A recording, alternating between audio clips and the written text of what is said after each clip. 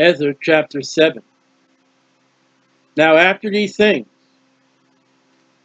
chapters 1 through 6, and after these things is 60 years. And this is the first time that Ezra shows up.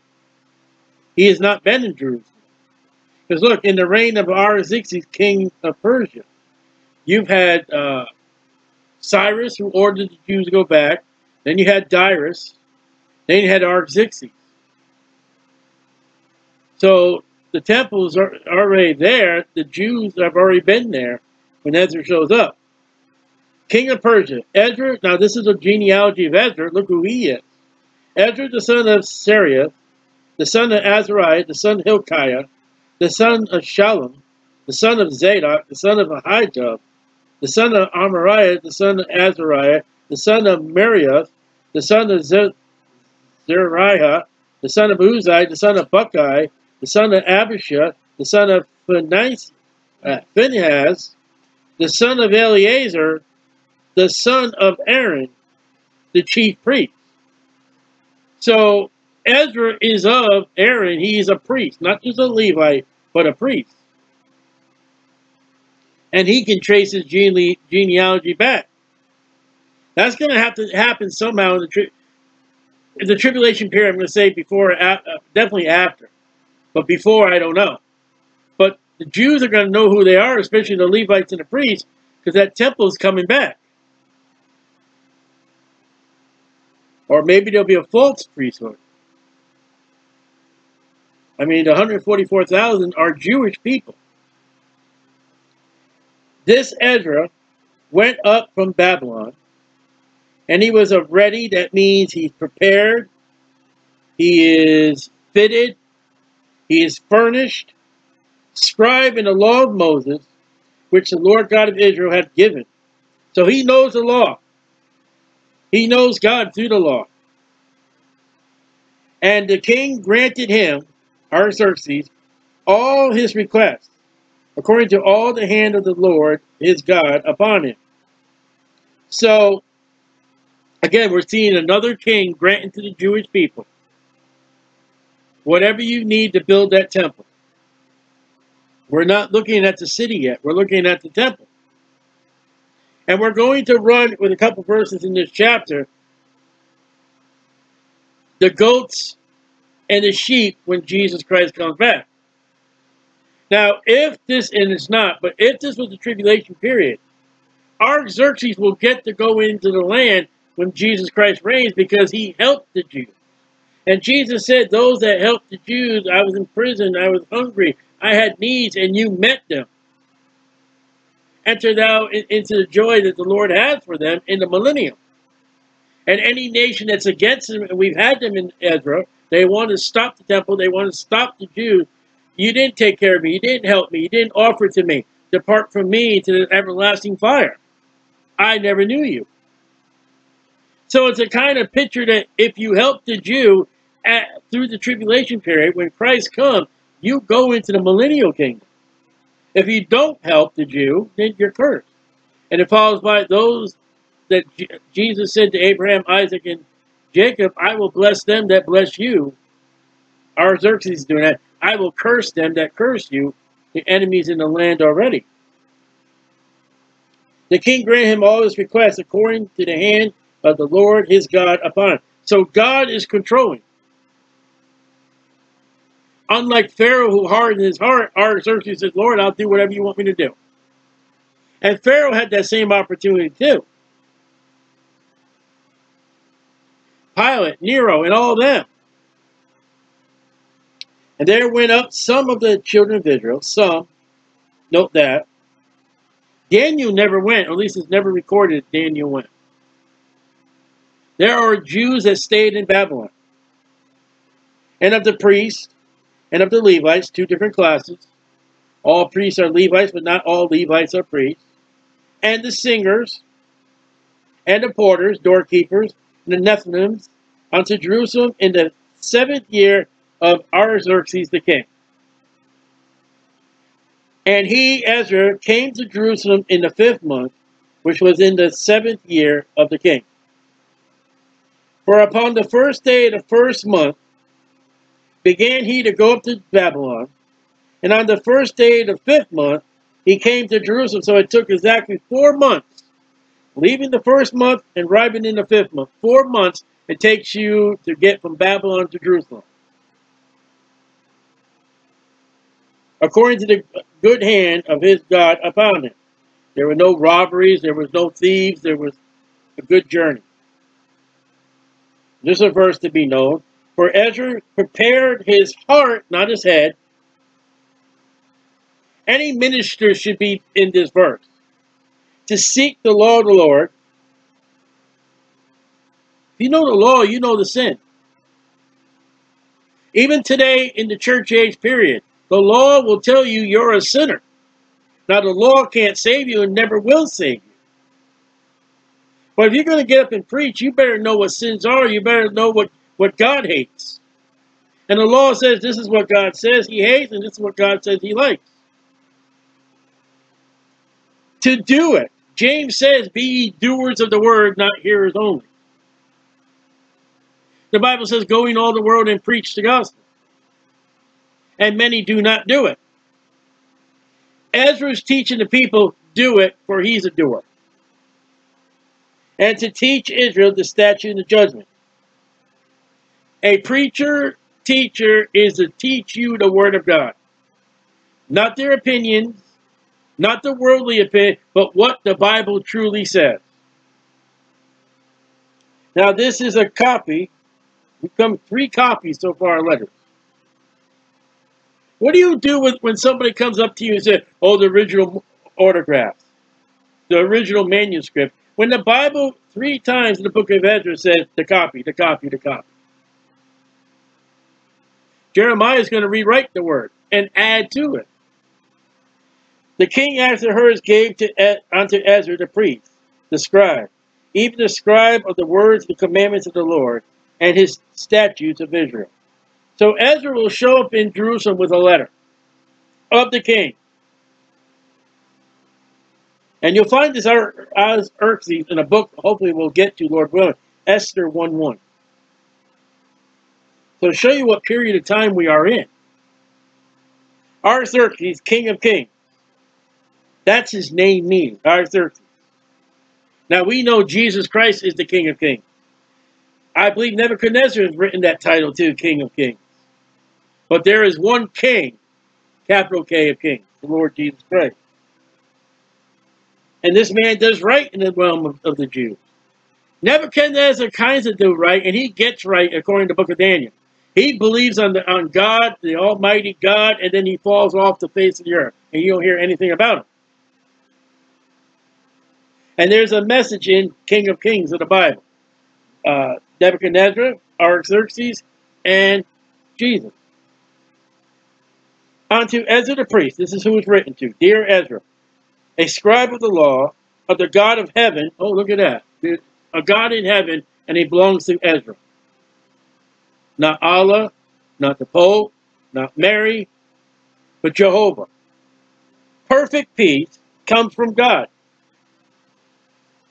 And at such a time, I make a decree. We've seen that all through the book of Ezra. And it's a law. It's a statement that all they of the people of Israel, Hebrews, and of his priests, Levites, and the Levites who are not priests, in my realm, the realm of his kingdom, which are minded of their own free will, I'm not forcing you, to go to Jerusalem and go with me. Now remember we just read many went to Jerusalem. Not all. They were not obligated. They could have stayed in Babylon, and many did. The king did not force them to go. For as much as thou art sent of the king, write that down. The king says, Ezra, go to Jerusalem, that temple. They need you. By a worldly king. By a Gentile king. Of God to say, Ezra, I have duty of you. The king just said, of the Hebrews, of the priests, that's Ezra, of the Levites, He's of the family life, but he's a priest. He says, you have the free will to go or not go. And then he tells Ezra, you're going. And Ezra could have said no, but... And of his 7 counselors, men to go with him, authority, to inquire concerning Judah and Jerusalem, according to the law of thy God, which is in thy hand. Oh, guess who's carrying the script? Guess who's carrying the scriptures? Guess who has the rolls and the scrolls of the books of Moses? Ezra. They have been protected in Babylon those 70 years. And Ezra has them. And the scribe would rewrite the scriptures when they're fallen decay or need to be redone.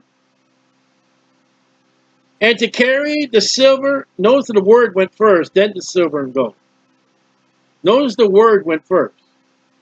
Which the king and his counselors have freely offered unto the God of Israel, whose habitation is in Jerusalem.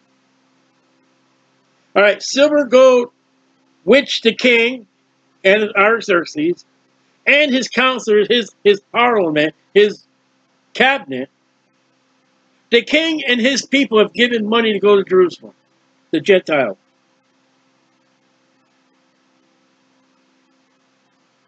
Man, you're seeing a type of tribulation period. And if this were the tribulation period, those that help the Jews, God will bless them. And there is a temple in the tribulation period.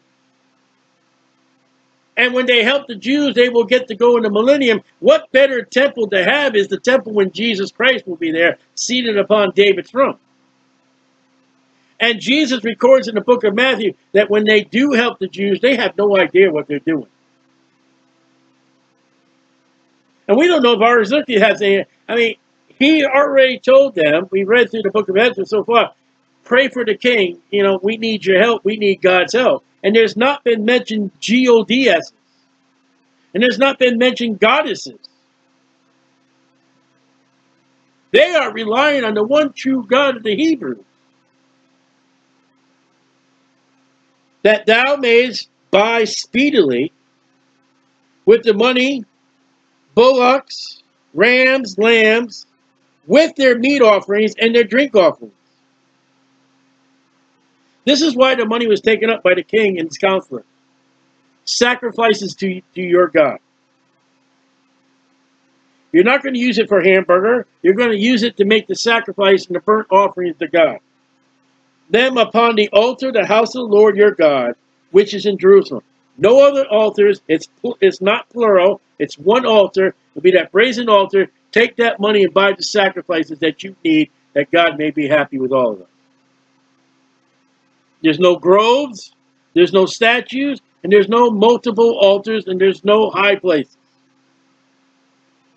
And whatsoever shall seem good to thee, and to thy brethren, now this would be what's left over, the money, do with the rest of the silver and gold, that do after the will of your God. Whatever's left over, whatever God needs it for, use it.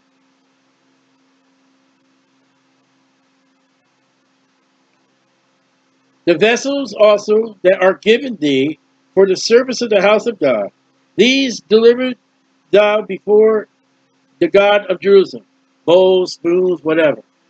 They're God's. We give them.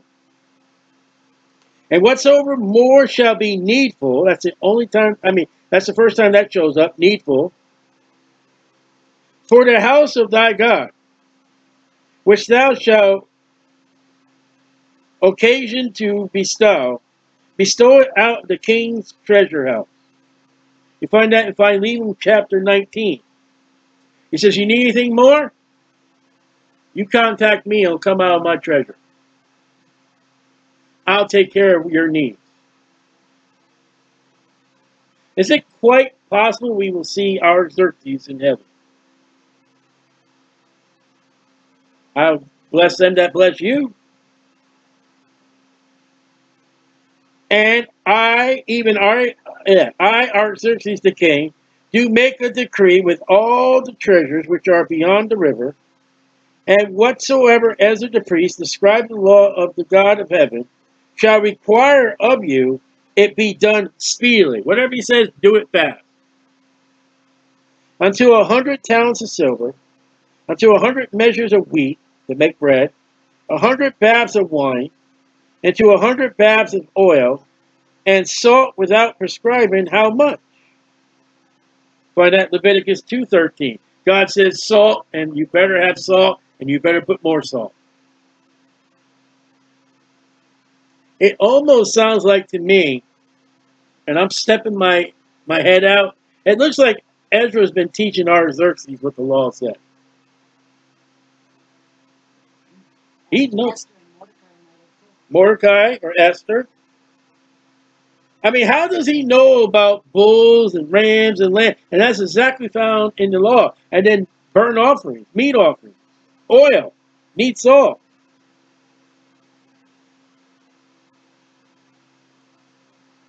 Whatsoever is commanded by the God of heaven. Now, he just went above Ezra. Wherever God commands, let it be diligently done for the house of the God of heaven. For why should there be wrath against the realm of the king and his son? Artaxerxes fears the God of heaven, the God of Jerusalem, the God of the temple, and the God of Hebrews. If I don't appease that God, wrath is coming. If you had Artaxerxes today in the church age, and you met a man just like this man will get saved. The fear of the Lord is the beginning of wisdom. The fear of the Lord is to understand the knowledge of the holy. You don't meet many Artaxerxes today. He fears God and he fears his children. This man's a type of Job. Remember Job prayed for his children? Job offered offerings for his children in case they sinned. Also, we certify, make it assure, we certify you that touching any of the priests and Levites, singers, porters, Nephilim, or ministers of the house of God. Now, what is that minister? He gets the water, he gets the wood, he cleans the ashes, he gets the wheat, he gets this, he gets that, he does that. And many men are called ministers today and don't do nothing for the church, unless the church do it for them. It shall not be lawful, that's the first time that word shows up, to impose, that's the only time that word shows up, a toll, a tribute, or custom upon them. Here is a clergy, here is the priest, the singers, the Levites. They don't have to pay taxes or they don't have to pay a toll. They are exempt. You found Joseph had to do that in Egypt with the heathen priests, for the heathen gods. Here you see it for the Hebrews. And the American church said, well, that applies to us, so give us our tax. You'll find, you know what Jesus said about taxes? Peter, go pay them. Go get the coin out of the fish's mouth. You know what Paul says in chapter 13 of Romans? You pay your taxes. I think the church is going to, and the preachers and the teachers and those that take off the tax in this country, I think they're going to be found at fault. Only two people in the Bible that you see are Hebrews and the priests of Pharaoh.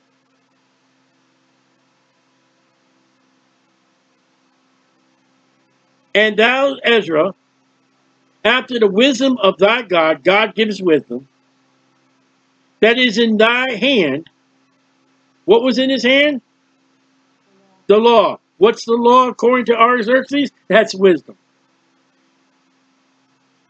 The Bible's written by man. Artaxerxes says that Bible that is in your hand, the first 5 books, Genesis, Exodus, Leviticus, Numbers, and Deuteronomy, that's your wisdom. Can you imagine some idiot getting, oh, the Bible is not, we dealt with a guy, the Bible's full of lies. Can you imagine that guy standing up before God, the great white throne judgment? Artaxerxes, come here. if he's in heaven. Arthur, come here, I got something for you.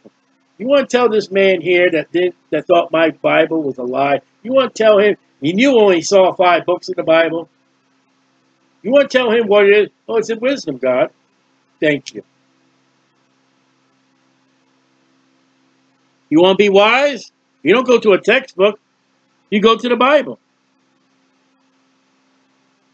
Wisdom of thy God that is in thy hand. Set magistrates, that's the first time that word shows up. And judges, which may judge all the people that are beyond the river, that be Euphrates. So, you need judges, you need leaders in your land. Ezra, you set them up. Why? Because you got the law in your hand. You know how to choose people, you know how to pick people. And the law says when you choose a leader, a judge, they're to follow the law, they're to know the law. And who knows the law now? Ezra. The laws of thy God, and teach ye them that know them not. Well, Ezra already said, I've set my heart to teach. The king says, go and teach them. Now notice he says here, the laws of thy God. He says, thy God, thy God, thy God. He doesn't realize that God is his God. By doing what he's doing, again, that's a tribulation saint. Has come out of the tribulation, is judged by God to be found a sheep net. When did we take care of you, Lord? When did we help you, Lord? When did we do this, Lord? When you did it unto the least of my brethren. Artaxerxes believes and trusts and fears the God of heaven, and he doesn't even realize that God said, hey, you're mine.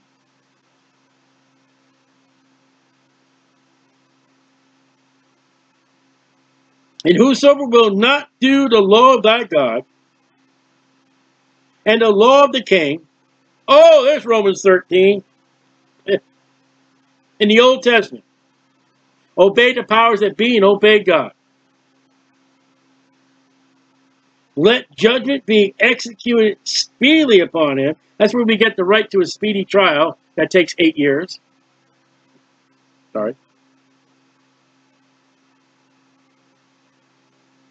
Judgment executed speedily upon him, whether it be unto death, the death penalty, or to banishment. That's the first time that word shows up. You're going, you're out of here. Leave. Or the consecration. That's the only time that word shows up. Of goods. The pilgrims that became the congregational church did what we're reading now. If you were not the congregational church in Norwich, Connecticut, as I studied, they would take your cow, they would take your chickens, they would take your farm. For the sake of the congregational church, and go look it up yourself. I did, and read it all. And read the names of the people that had confiscating of goods, because they didn't belong to the congregational church. They were called separatists. Or imprisonment, and the only other word that it shows up, that's the first time, is Hebrews 11:36. And again, that was the congregational church up north, and the Anglican church down south. So the king says to Ezra, you set up judges, you set up men, and you have the right to pronounce judgment against them.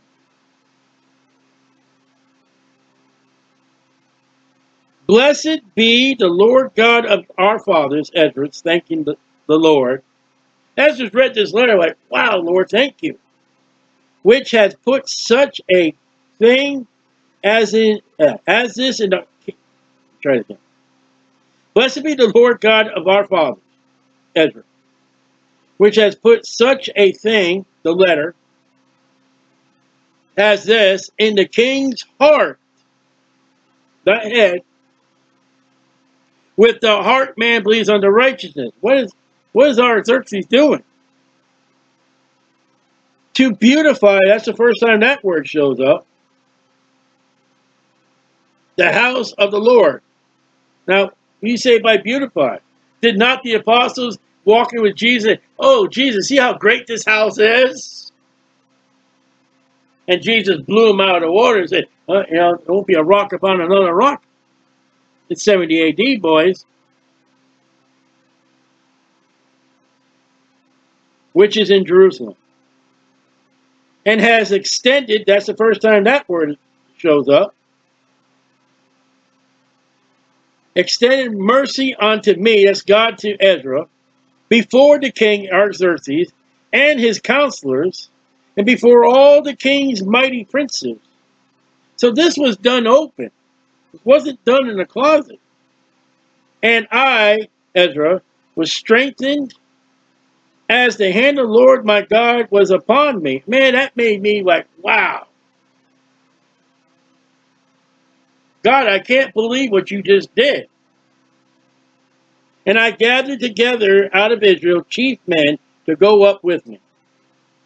So just before he goes, we already read, he went, but I mean, he's recalling back, this is the letter, and this is what I did, and we're going to go through the people that are going to go with him.